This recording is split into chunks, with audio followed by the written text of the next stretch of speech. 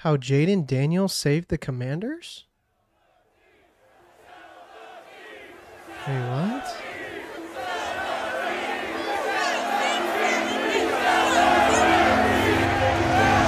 From 1999 to 2023, the Washington Redskins would find almost no major success, making a playoff appearance only 6 times and winning only 2 playoff games over the span of 24 years.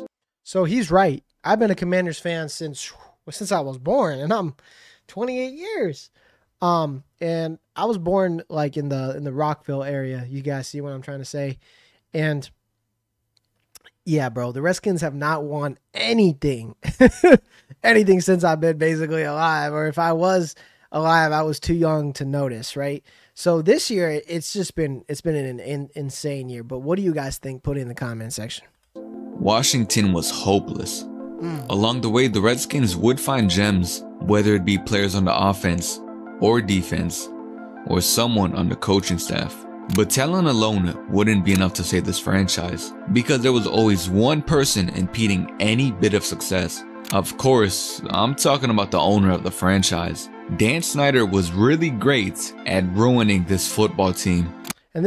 And I would have to say, since the ownership of Dan Snyder, I heard the workplace was toxic. I don't know if that is true. I heard a lot of stuff happen where he hurt the team a lot and people didn't want to stay there for very long, so they left the team. There was a couple people who stayed, but like it's completely different now. New owner, new ownership. It's less toxic. A lot of people want to stay. And I feel like they were really bad at recruiting players. Like they would have very good defense at sometimes and then a really bad offense, or really good offense at sometimes and really bad defense. And they could never keep a quarterback. You see what I'm saying? But yeah, I don't know, bro. It's been a down journey since he's been owner, but he's not owner anymore. So I'm happy. I mean, he is regarded as one of the worst, maybe the worst owner in NFL history for a reason. Fortunately, after more than 2 decades, his reign of terror would come to an end in 2023 after leading the now Commanders to a 4-13 record in his final year. And after a lot of allegations, Dan Snyder was essentially forced to step down and sell the team. This is the greatest day, aside from the 91 greatest NFL team ever. The city gets its team back. So I will have to say this: that man is right. This dude, we get our like team back, and like with the accusations, I told you the NFL does not like that type of stuff. They will force you to sell if you have a whole bunch of accusations, and they're like, "Hey, bro, you're bringing down the franchise. You're about to get exposed. We do not want that marketing or that coverage of the media covering you and bringing down the NFL." Because the NFL has a strict thing. They want to be basically family friendly. They want people to believe in the NFL, and they do not want any bad press, right? That's just how the NFL works. That's how any corporate business is. You see what I'm saying? You don't want that bad press. You don't want negative press around you. They're one of isn't one of the private organizations in the US, and it's one of the most, I'll say, profitable, or one of the most biggest, with the biggest market in the whole US. I feel like football isn't famous everywhere. You see what I'm saying? All over the world, but in the US, it is huge. It is huge. This is so great. But he would leave the Commanders one final thing, one final farewell gift. The number 2 overall pick, aka, well, you already know his name. Let's go. Jayden Daniels. Jayden Daniels. Jayden Daniels. Jayden Daniels. Jayden Daniels. Jayden Daniels. Jayden Daniels. Go. Quarterback, LSU.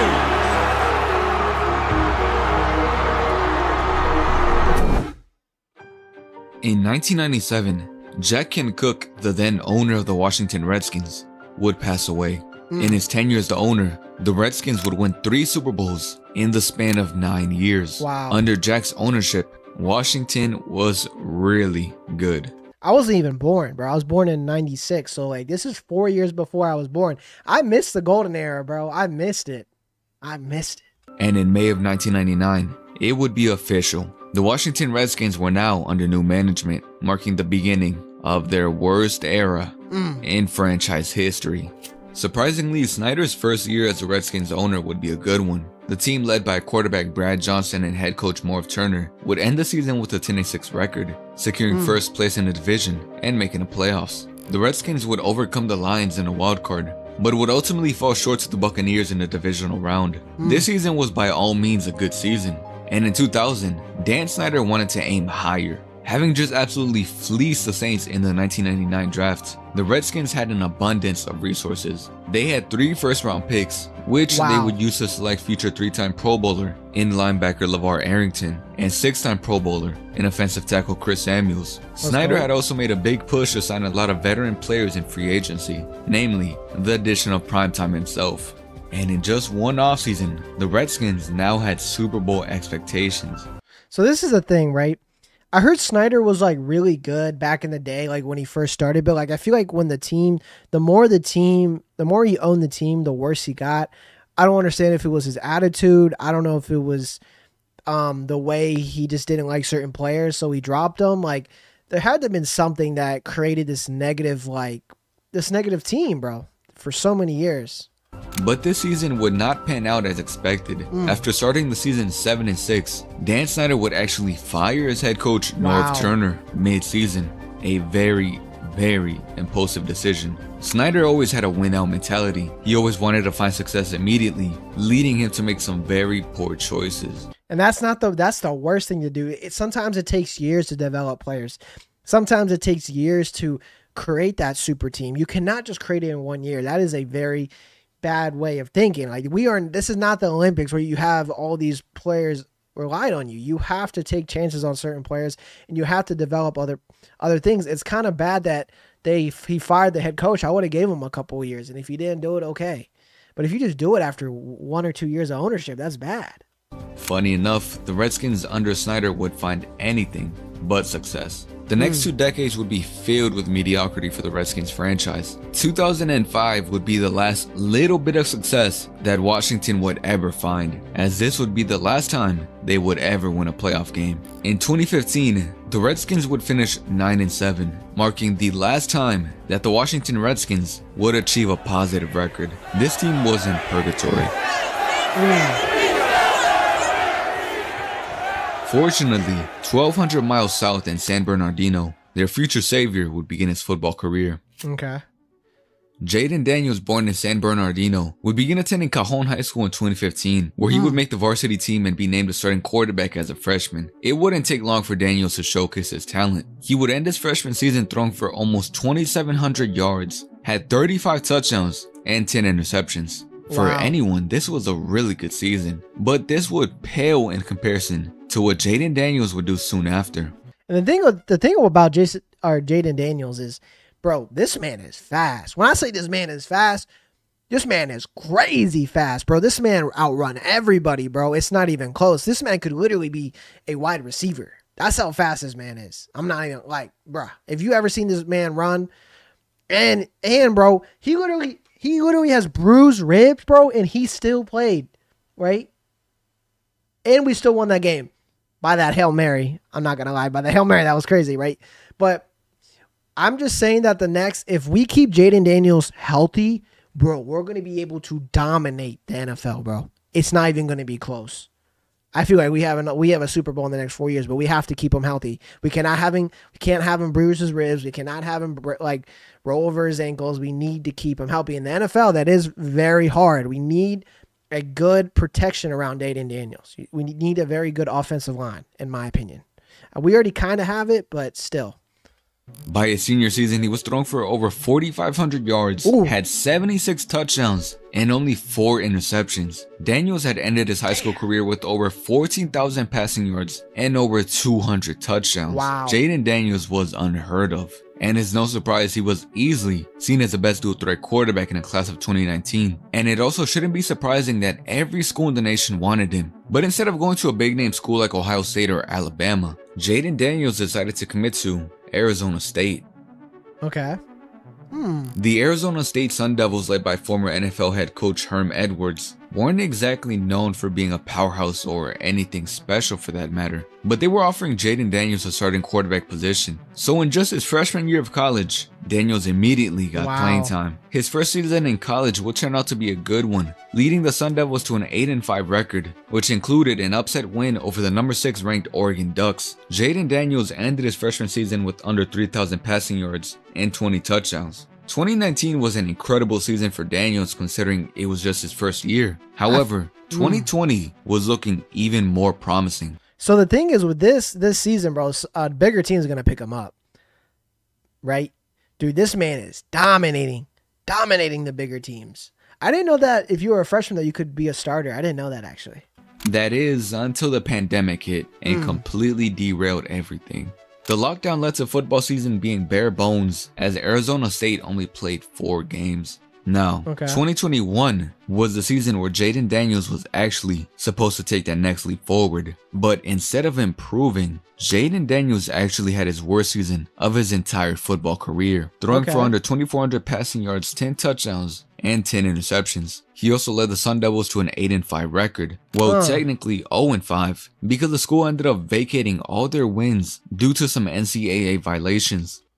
What? The school that year was all over the place, and rightfully so. Jayden Daniels didn't want to stun his career because of them. So in February of 2022, Jayden Daniels would enter the transfer portal, a move that his teammates did not approve of. So this is the thing, right? I feel like he saw that it was a negative energy. He saw that it was a very negative place to work at, negative attitude, and he wanted to stay out of that. You see what I'm saying? You want to have a positive workplace. You want to have people that support you. You want to have somewhere where you feel comfortable, because if you don't feel comfortable, you're not going to play at your best, right? You see what I'm saying? You're always looking over your back. I understand why he did it, but a lot of people will disagree with me, you see, especially Arizona fans. Shit out. He out of this. Suck anyway. Having just left his team behind, Jayden Daniels was looking for a school that would allow him to maximize his potential. The school that he ended up choosing was all the way in the Deep South, in Baton Rouge, Louisiana State University. At LSU, Daniels would be surrounded with talent. He was being protected by one of the best O-lines in the country and would be throwing some elite neighbors, probably the best rookie receiver in the NFL this year. So that is true, right? And I feel like LSU is actually a huge school, right? Huge school, one of the best schools in the country. So of course, going from an okay school like Arizona to LSU is a big jump, right? The players, everything. I feel like LSU has better recruitment than Arizona. I'm not gonna lie, I'm not an Arizona fan. Put in the comment section if I'm wrong. But if he's basically playing with future NFL stars, he's gonna look crazy. You see what I'm saying? But let's keep watching.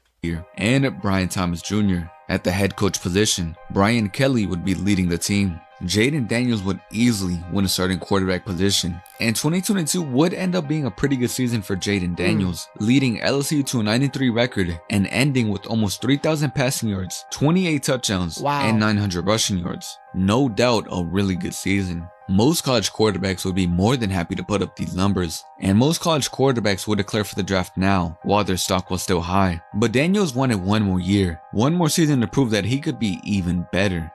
So I feel like this was a good thing for Daniels, because I feel like if he would have went into the draft this year, it would have been harder for him to develop, because one, you're still newer, right? You need to develop as a football player, right? And especially in college, because when you go to the big leagues, there is no second chances, bro.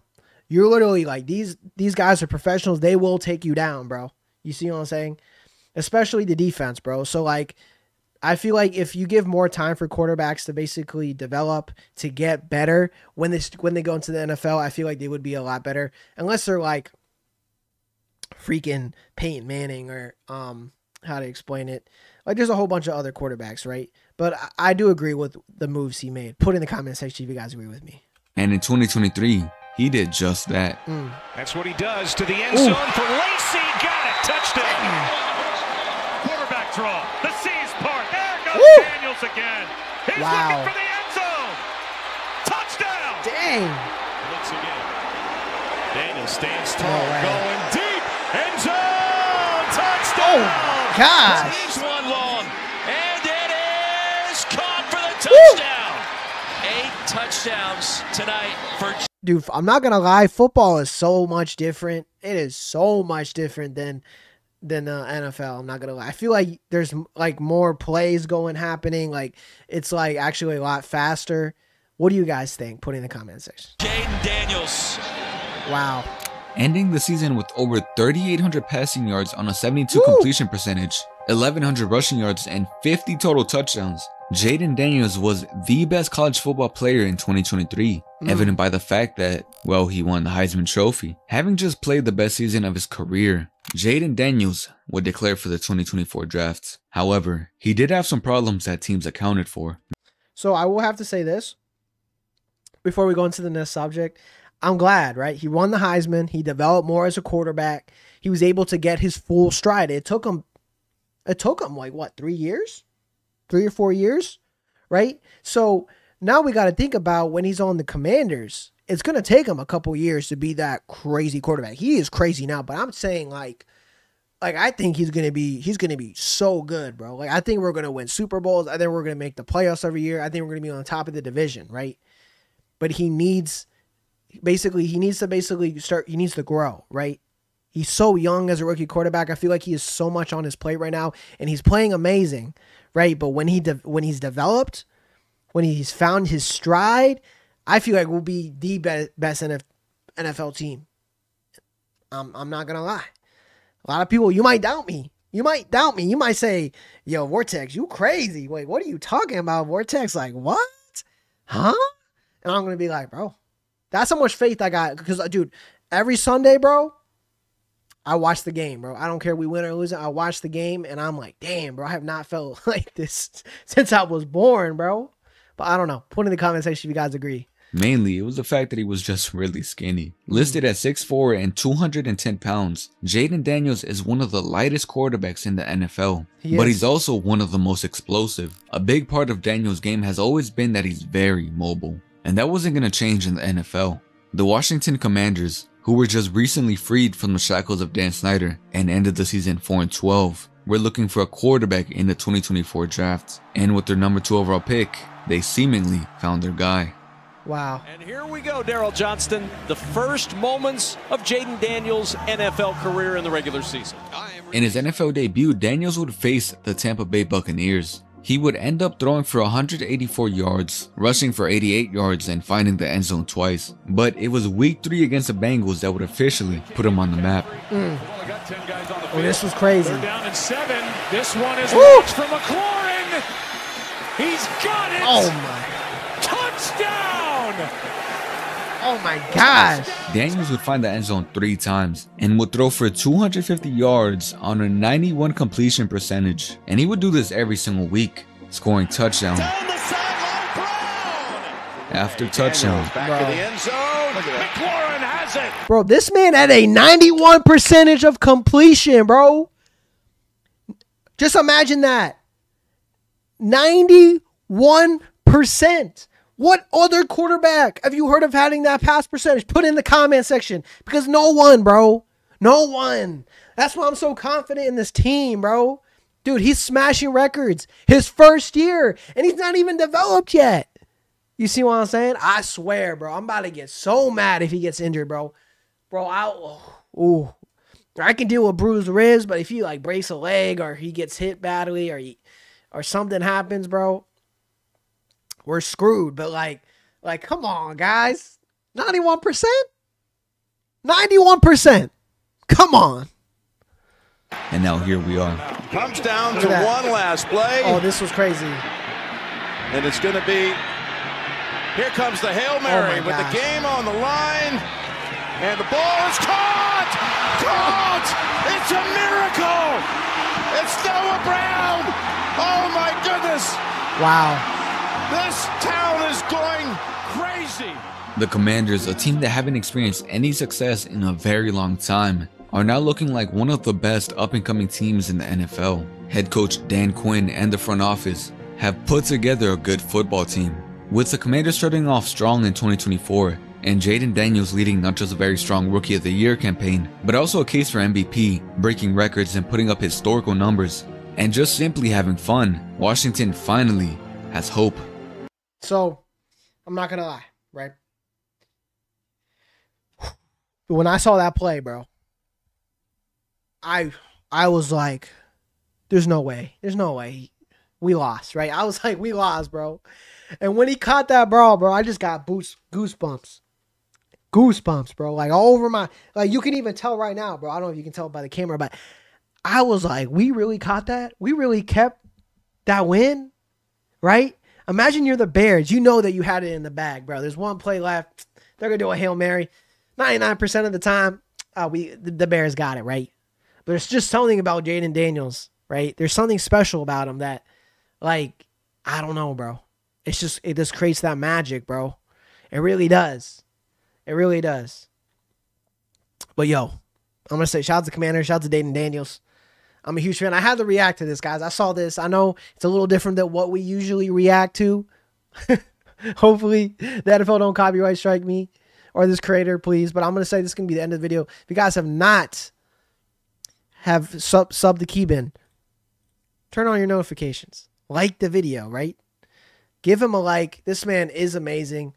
I'm going to say one more time. Shout out to Keybin. Dude, you're doing amazing things. I had to react to this, bro. I'm a huge Commanders fan, and I love your videos, bro. Shout out to you. But if you guys, please follow Keybin before you follow me. That is my motto. But if you guys like, please like, subscribe, turn on notifications for me as well. And I'll see you guys in the next video. Bye, guys. Peace.